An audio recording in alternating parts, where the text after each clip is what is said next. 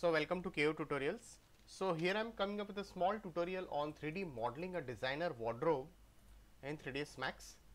So let's get started. So I'll just take a reference over here.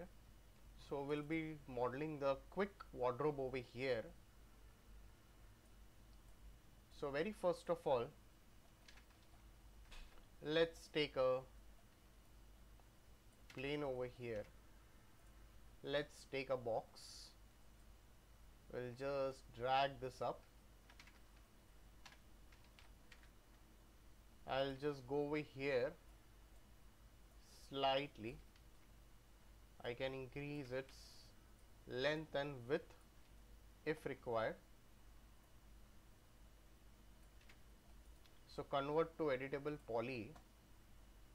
Let's select this edges. Before that, I can put two loops over here. Again, I'll go over here. I'll put two more loops. I'll again go into this. I'll put one loop right over here in this way. So I can just select this and slightly extrude it inside if required. Click OK. Again, let's go over here, select this. Let's put one connect right over here. Select the polygons and let's extrude it a bit inside. How we can model such shapes over here is like, it's very simple. So I can just go over here. I can just take a rectangle. So I can just take a rectangular shape, convert to editable spline, and let's give a bit of fillet to it. Let's go into this and give a extrude modifier. So I can just add a extrude modifier, convert to poly, and let's select this polygons slightly. We can extrude it and make it straighter. Again, select this, again extrude it from the other direction and let's make it straighter. Select this. Okay, I'll first go into this. I can just remove this loop over here slightly. I can resize it. I can slightly push this up if needed. Also, I can just select this and make it straighter, and I can slightly extrude it a bit down, give a bit of extrusion slightly a bit inside, and let's say end isolate. I can slightly, if needed, we can just push this down and we can slightly scale it over here in this way. So I can just select this. We can make multiple compartments over here for it. So I can just go into this, slightly just scale this, select this, or else I can just select this and this. I can just bridge this. So before we do this, I can go into this modeling and I can put one swift loop. We can just add a swift loop over here, so that would be much easier. And let's bridge this. Again I can go over here,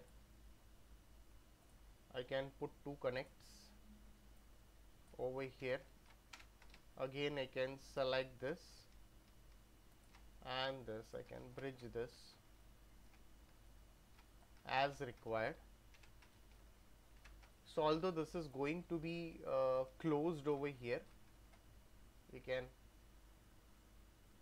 let's add connect over here, select this and this, we can just bridge this. Let's end isolate this and I can go into this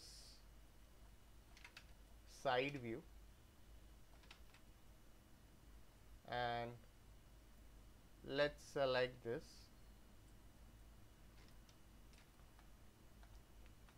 slightly I can shuffle it a bit inside over here. Let's select the vertices, we can just push this up, we can just make a copy of it. Let's make one more copy so that copies can be managed.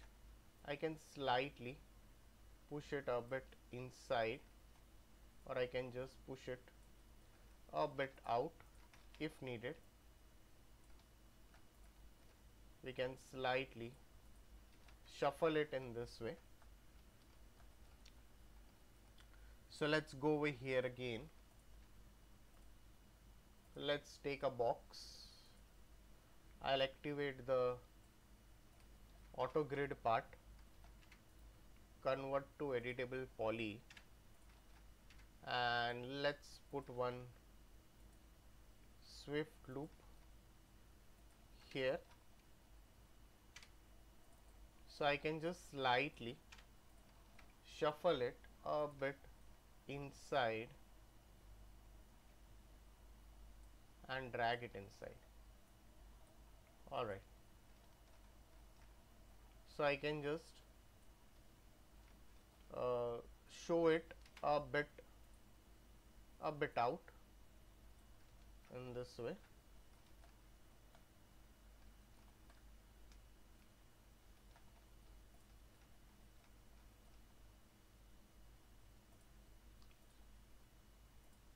So I'll go over here, I'll just mirror it in this direction in this way. So that is possible over here, that can be done. So this netting stuff can be done with the help of texturing if needed. Over here as well, if you want to put something, that can also be put over here, that is totally possible over here. So I'll go into this, I'll just assign a material over here.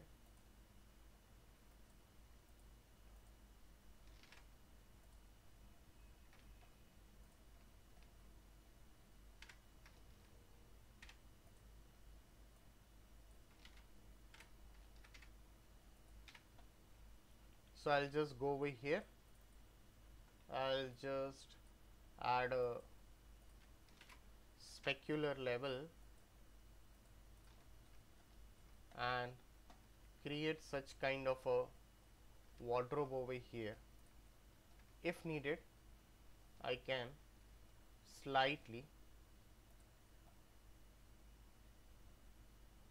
go into this.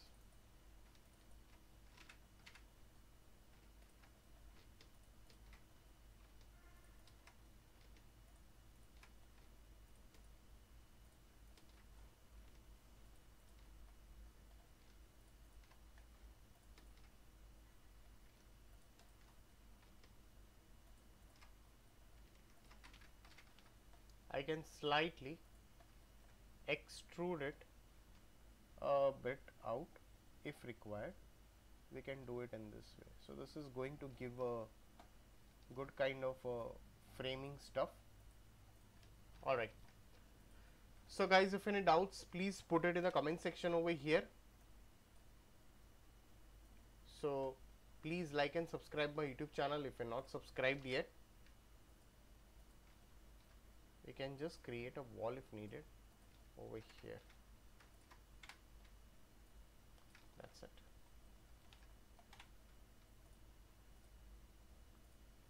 Alright. So thanks for watching this tutorial.